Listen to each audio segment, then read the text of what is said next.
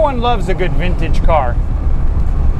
There's some kind of mechanical connection you get to a car that makes you shift your own gears or power your own steering. So why aren't we all driving vintage cars?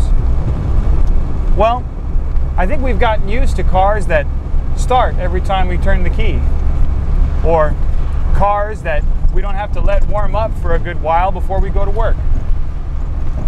Maybe we don't have time anymore to fiddle carburetors or adjust points or keep old mechanisms in line. A few years ago, Holley developed the Sniper EFI, which is an all-in-one electronic fuel injection system that literally bolts on in place of your carburetor. They even sell a master kit that comes with the fuel pump, fuel lines, relays, and wire harness you need to bring your old car into the 21st century.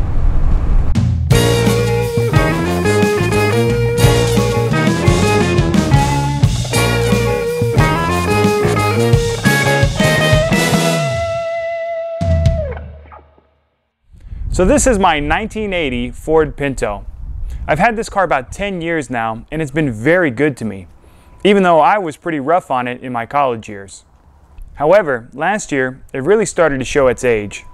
The nearly 40-year-old gaskets and seals had so badly deteriorated that it developed a nasty rear main seal leak, and it started burning oil due to bad valve stem seals.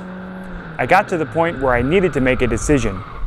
My Pinto either needed some serious work, or I needed to send it to a nice farm upstate.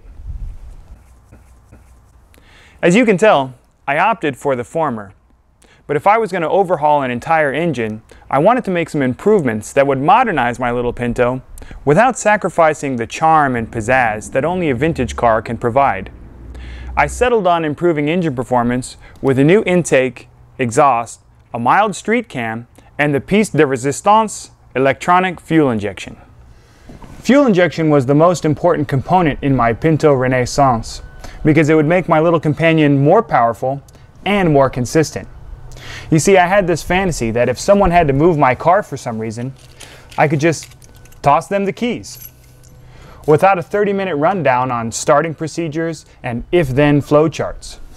They could just get in my car, turn the key, and drive it like a late model. So, after a deep dive into the internet, reviewing all my EFI options, I settled on the Holley Sniper 2300 throttle body injection system. The 2300 is a 2-barrel throttle body injection system with a Holley footprint, so it would bolt right up to my new-to-me Offenhauser intake manifold. In order to simplify the installation, I purchased this Sniper EFI Master Kit, so I would have all the parts I needed to get the project up and running in the least amount of time. After all, the Pinto is my daily driver.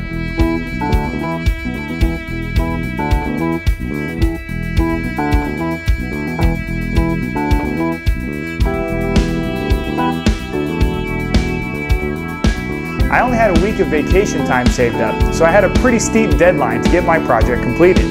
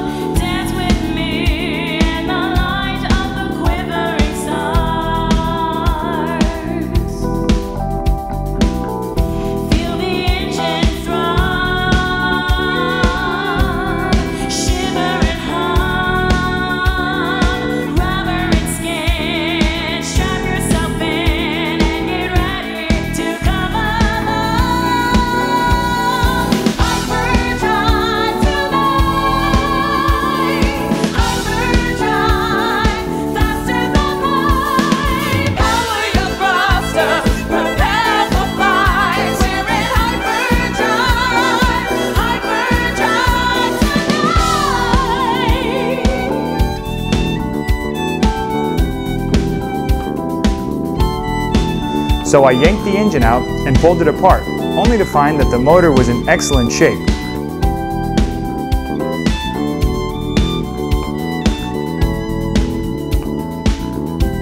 The cylinders even still had the cross hatching from the factory honing.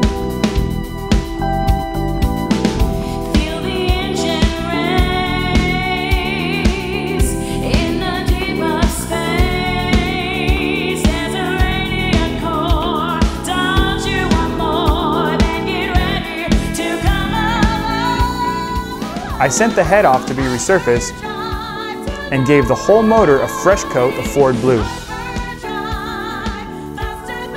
The cam I chose for my fresh motor was the Comp Cam's 240H. Now this cam has just a smidge more lift and duration than the factory cam because I just wanted a streetable cam with a bit better profile. The header I decided to install was designed for a Ford Ranger, which meant it already had provisions to fit an O2 sensor for the EFI, which is one less thing for me to worry about.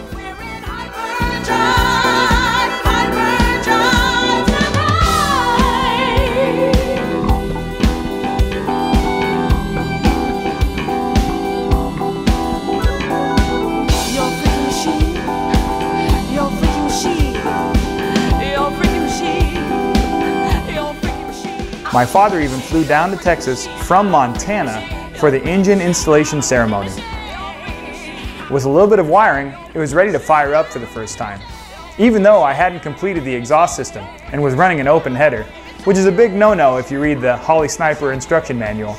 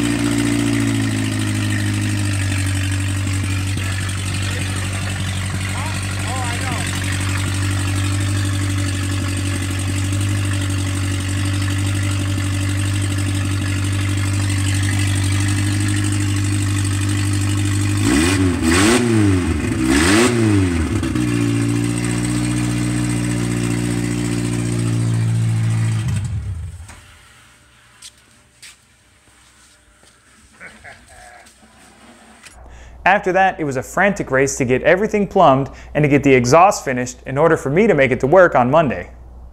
Which brings us to today, 1 year and 5,000 miles later.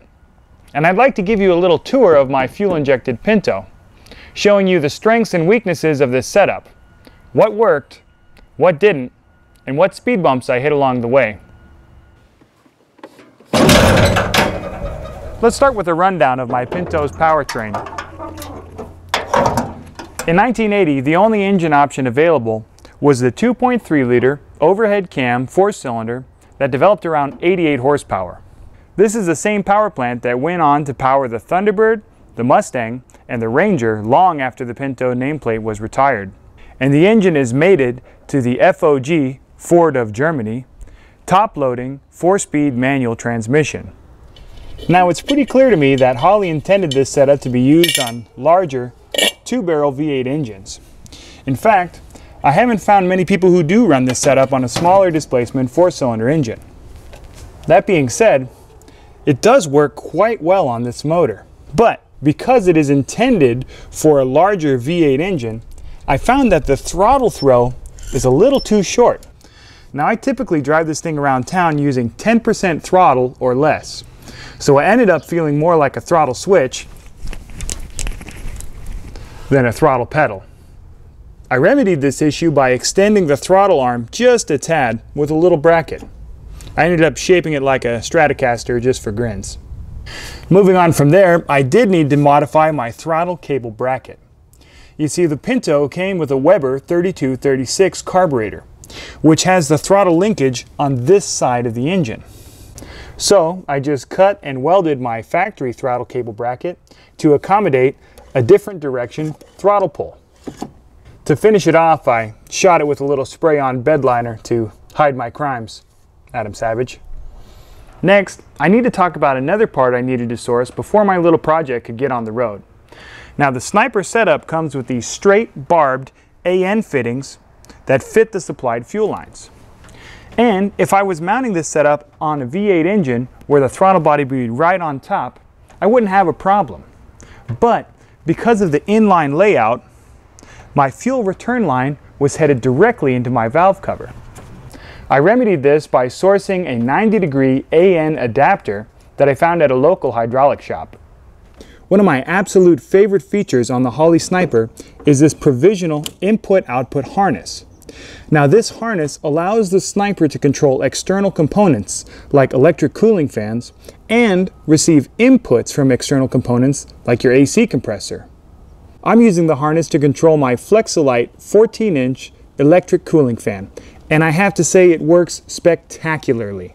Not only does it keep my Pinto running cool while I'm stuck in traffic on a hot Texas summer day, but getting rid of the old mechanical fan dramatically reduced the amount of time it takes my engine to reach operating temperature. Now the Sniper controls electric cooling fans through a ground switch, so you'll need to use a relay. Well, I recommend using a relay anytime you wire in an electric cooling fan. I currently have my Sniper set up to turn my electric cooling fan on at 190 degrees. Then it kicks back off when the engine temperature reaches 185 degrees. Moving on to the interior of my Pinto, I ended up mounting my display right here in my center console cubby. The display is another one of my favorite features of the Sniper setup. You can configure it almost any way you want, and it's like driving around with a scan tool hooked up to your car. You can display any data that the Sniper measures and even set up customized warning lights for certain parameters. I've got mine set up to read out engine coolant temperature, battery voltage, throttle position, whether or not my cooling fan is running, engine vacuum, my idle air controller position, my air-fuel ratio, my current learn percentage, which is basically a short-term fuel trim, whether or not the system's in open loop or closed loop, and two different tachometers. One, an old mechanical style, and the other, a digital readout. Now I'd like to show you one of fuel injection's most attractive features, consistency. Here's what it used to take to start my car before going to work.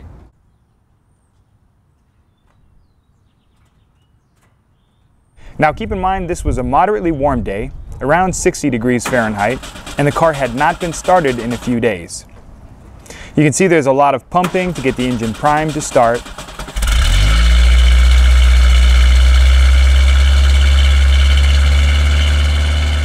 And once it does light off, it doesn't like to do much until there's some heat in it.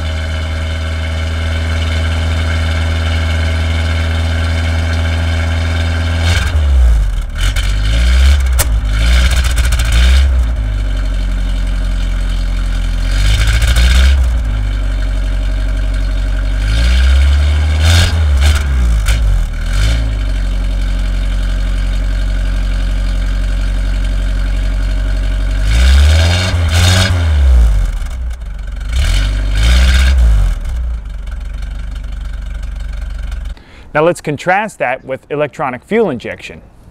Now this was recorded under nearly the exact same conditions, around 60 degrees, and the engine had not been run in several days.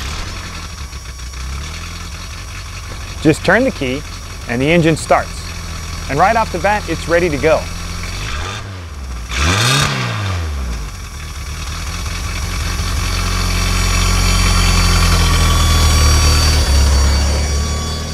I can literally pull right out of the driveway seconds after starting the engine.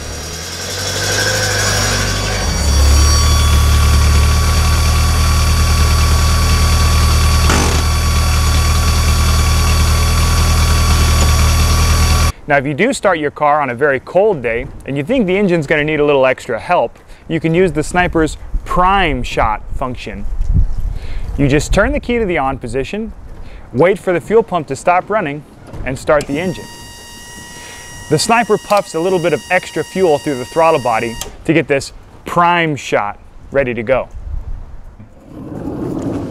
Well, now that I feel like we know each other a little better, I'm ready to show you the most embarrassing part of my installation. The part where it becomes evident that I did this whole project with a pretty steep deadline. The fuel lines.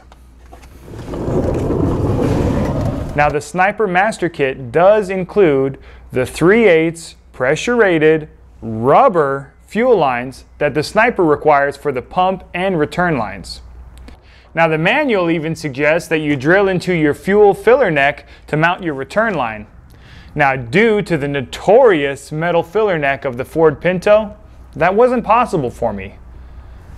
And also, because of my time crunch, I resorted to using some pretty hokey hardware store line adapters to fit the 5/16 feed and 1/4" return lines out of my factory sending unit into the 3/8 Holley lines. You can also see that a mixture of my own haste and the nature of a soft rubber fuel line has resulted in this hideous colostomy bag of a fuel system. I mounted my fuel pump to the first suitable external tab I could find on the frame, and the fuel filters are suspended by the lines themselves. Now I'm not sure if it's a symptom of my cobbled together fuel line adapters running a 3/8 line into a 1/4" return, or if it's some scale that has broken loose from my 40-year-old gas tank, but this Holley fuel pump is loud. It is so loud that when I give people rides, they almost inevitably ask me, "What's that sound?"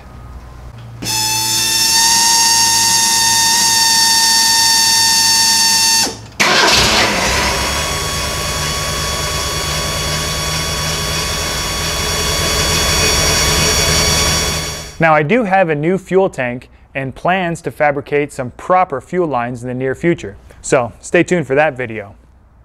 But I mostly just wanted to make sure that this system was going to work on my car. A car it wasn't designed for, and honestly, I'm sure it was never intended to go on. But all that aside, it works spectacularly. It works so great that I've had a year of hassle-free driving, even with my cobbled together fuel system. And that's also why I made this video, so that maybe you'll be inspired to save that vintage car that's sitting in your driveway. Because there's a whole world of cars out there, outside of Mustangs and Camaros. Cars that are just as stunning and exciting, and there's no reason not to drive them. Thanks for watching this video. If you liked it, please give it a thumbs up and subscribe to my channel. You can check out the full build video on this little '78 Toyota Corolla. And if you want to get notifications when I release new videos, hit that notification bell. Lonnie, you're in the shot. You ruined my shot. Go get something. Come on, phone. Who's texting me? Man, that's a loud motorcycle. Golly.